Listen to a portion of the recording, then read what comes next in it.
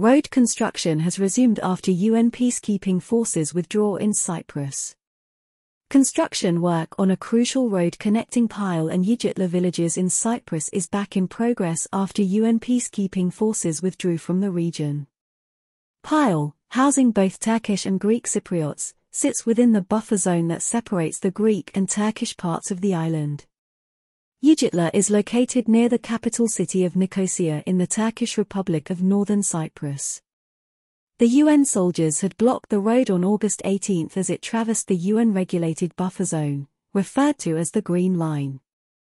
The road aims to provide better access for Turkish Cypriots from Pile to the Turkish Republic of Northern Cyprus, sparking tensions.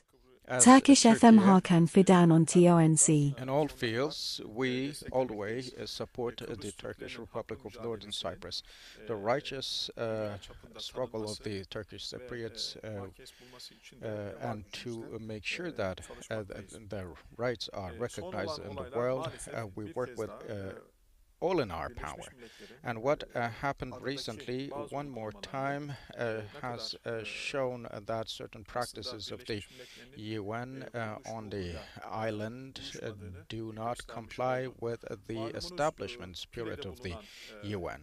As you know, in Pile, there's the Turkish community, and to deliver humanitarian aid, a road construction project from Yigitler village onwards was on the agenda. It had been on the agenda for a long time.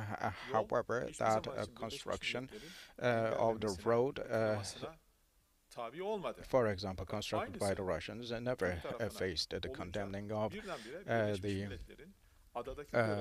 UN, but when it was for the sake of the Turkish Cypriots, then the UN, acting, if you will, like a hawk, took certain serious steps to prevent the construction of that road. And unfortunately, on the 18th of the month, there have been certain unfortunate events that unfolded.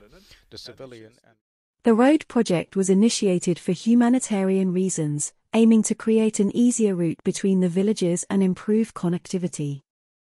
The controversy lies in a section of the road that passes through the UN buffered area.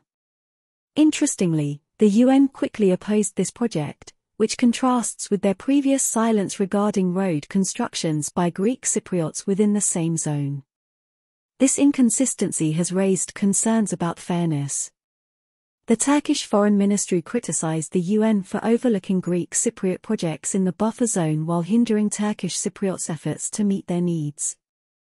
The UN peacekeeping force, acting as a guarantor for around 60 years, oversees ceasefire lines, buffer zones, and humanitarian activities in the absence of a political settlement between the Greek and Turkish sides. The construction began on August 17 with notification to the UN peacekeeping force.